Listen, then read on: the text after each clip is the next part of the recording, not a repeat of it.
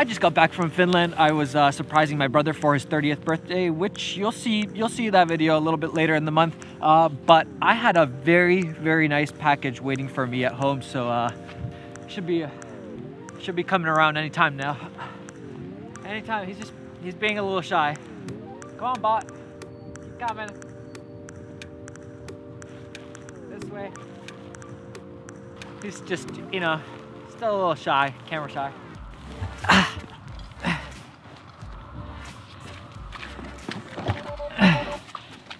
Thanks, bot. The new C500mkII. I named the Tesla bot because it's the closest thing I have to a robot. So, okay, let's go inside. We'll talk about the C500mkII. Woo!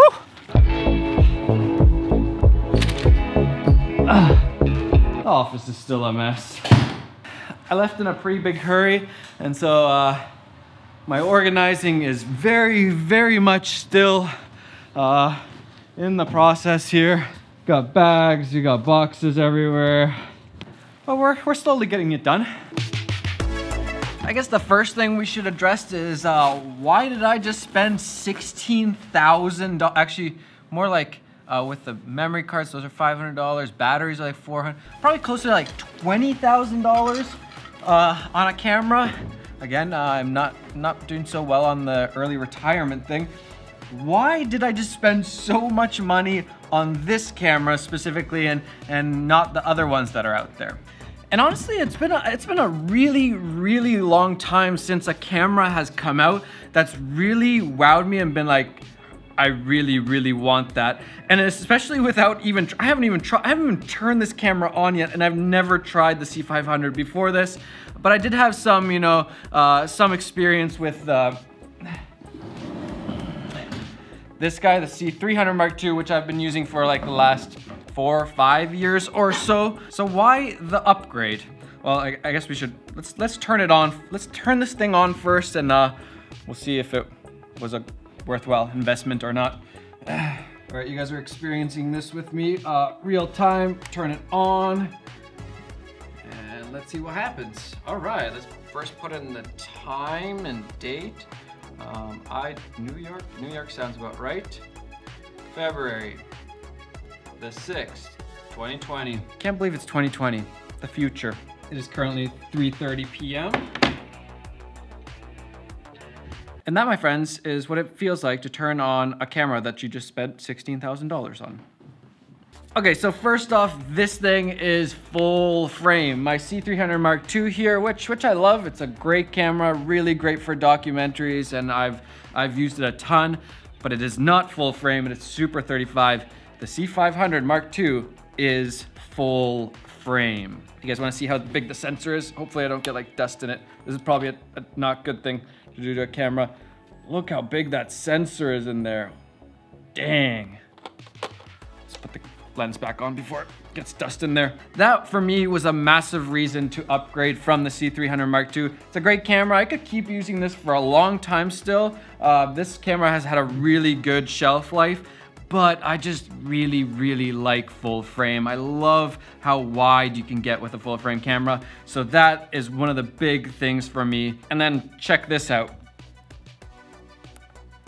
RAW. That's right, this thing can shoot RAW 5.9K up to 60 frames per second, which is, that's a big upgrade. Whoop. That's a big upgrade from the C300mkII, which can shoot 4K, but only up to, I think, 30 frames. Nobody uses 30 frames per second, but it can shoot up to 30 frames per second. Basically just, you got 24, that's it.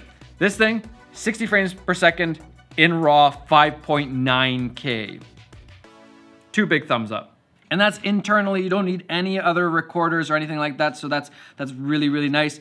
What else can it do? It can do 4K 10-bit 422, and guess how much data you get per second? 810 megabits per second. That's a lot of data. You might be saying like, my Sony can do 4K. Sony records at like 100 megabits per second, so 8 times the data in here. 8 times. Enough said. It can also do 120 frames per second, but you got to go into the 16mm crop. I think that's like a 2x crop or something. That's a big crop, so that probably isn't going to be as useful, but that is also up to 810 megabits per second. So I'm curious. I feel like I still need to try it out, but with the crop, I probably won't use the 120 that much. 60 is fine. Of course, we also have Canon's autofocus, which in a cinema camera makes it very, very unique. Yeah, Sony has autofocus, but it's not Canon's dual pixel autofocus. Reds, Aries, none of them have any autofocus, so there is definitely times where it's really, really handy having autofocus. I'm a really big fan of that. We also have electronic stabilization in here now, which we didn't have in the C300. I don't think any of the cinema cameras have had that before with Canon. So I could see myself using that sometimes. It's got a little bit of a crop because it's electronic, but another nice feature to have. Also, I like that they got rid of the eyepiece here. I never, ever use it on the C300. This thing has just been in the way so many times, especially when you're trying to put it on a gimbal or something like that. It is completely useless. I never ever use it. So I'm really glad that they just took that thing off completely on the C500 Mark II. Also, now you only have this one cable for the monitor. On the C300, you have two cables, one for video, one for audio. It's just a lot of random cables, so I prefer this. We have built-in ND filters. We have all these different buttons for magnification, peaking, zebra, waveform, all of this good stuff. And it's in a pretty small and compact body. Like, yeah, it's fairly, let me get, let's compare it. For example, here's the Blackmagic 6K camera. Let's get that out of the way.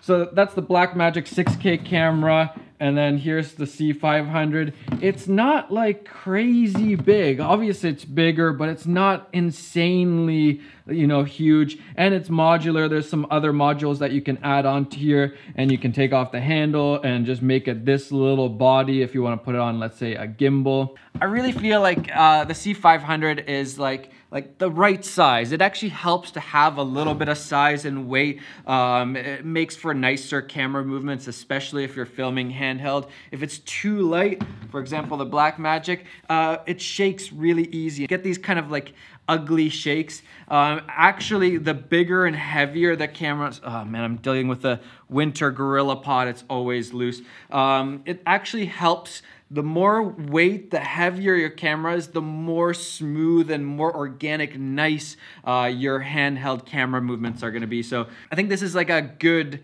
happy medium for me.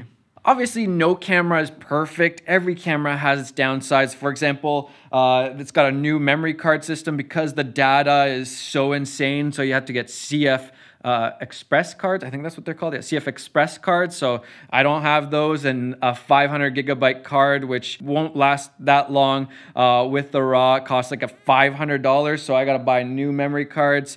That's a bit of a downside. You don't really have any good slow motion. It'd be awesome to have like 240 frames per second, or even 120 frames per second in full frame with autofocus, high bit rate. Even in 1080, I would be really stoked on that. But having the crop, that's a bit of a bummer. And let's face it, it's very, very expensive. Who has $16,000? Actually, so the really nice thing about Canon, I don't know if this is just Canon Canada, but Canon has a 0% financing program. So I actually haven't paid, I don't think I've paid anything for this yet. But you end up paying, I think I end up paying around $500 Canadian a month for like 36 months or whatever it is. So I didn't need to shill out all the money for this. And why that's really nice, especially if you're, let's say, freelancing or you're working in commercials, most of the time you could rent something like this camera probably for like $300 or so, depending on the project. You could rent this for $300 a day. So let's say you have a 5-day shoot, you rent this thing for $300 a day. That's $1,500. That covers 3 of your lease payments for this camera. So you didn't have to fork over all that money right away. And you could potentially, it's risky if you're not getting work, but you could potentially make some decent money. I don't know if you guys saw, This will make sense once I post the video from Finland. I went sauna and swimming, so you go sauna and then you go into like the ice water. Everything is cool. I filmed a little iPhone clip. You'll see it in the video. And then literally like 5 minutes later, I go out there again and I slipped on the ice. I went like back like this, and my shoulder almost like broke, but it went through like this crack, and there was like these little rocks that are supposed to, you know, keep you from slipping.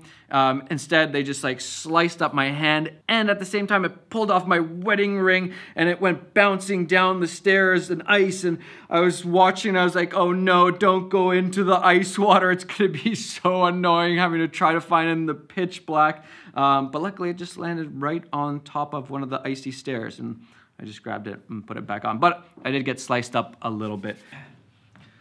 Okay, so why did I buy a $16,000, $20,000, a lot of money camera? Well, because I think this is pretty much by far the best documentary camera there is right now. It's the right size mixed with really, really high quality. The codec is insane. Then you have the autofocus and built-in ND filters and all of those things that make it possible to use this camera just by yourself. You don't need a big crew. You don't need a camera assistant if you don't want one. You don't need a camera. If you're using something like a Red or an Arri, you usually need a couple of people, at least one person to help you out. And the weight, it's like they're so heavy. So if you're shooting long days, filming documentaries, like the Being Potato Jet episode, hope you guys like that. A lot of people have been saying great things about that, so I really appreciate that. If you're filming something like that, this camera is perfect. Full frame, autofocus, really high quality, and I could even do it without an easy rig, which I wouldn't necessarily suggest. I still like the easy rig, but this thing is really, really awesome for documentary shooting. And you could still shoot something like a high quality commercial or a short film or maybe a feature length film someday. You got 6K, 5.9K raw coming out of this, so you're gonna get some really high quality stuff also on top of it being, in my opinion, the best documentary camera right now. And this year, I really want to shoot more short films and documentaries like the Being series. Maybe Becky and Chris for the next one, a little test shoot with the C500. Huh? Becky, Chris, you guys down? And the C500, it's very expensive, but I think it's the right camera for me right now. At least those are all the reasons that I'm telling myself at night when I'm thinking about how I just spent $20,000 on a camera. Yeah. I'm crazy excited to actually start using this and film something with it, but I couldn't hold in the excitement. I had to share with you guys, and if you guys are looking at the C500, then maybe my experiences will help you make that decision. Yeah, I think that's it for this video. I'm gonna start trying to film something with this. Maybe I'll add in a few clips just at the end, maybe to, you know, spice it up, but I'll see you guys later. Full review later, full review. This is just a first look. I missed you guys.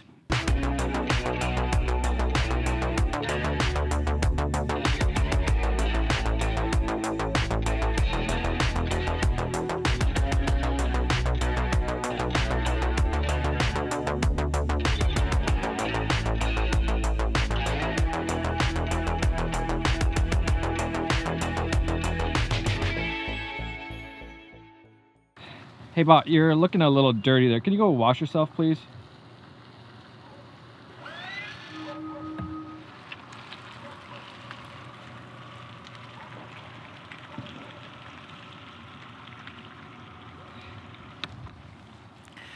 Gotta love smart cars.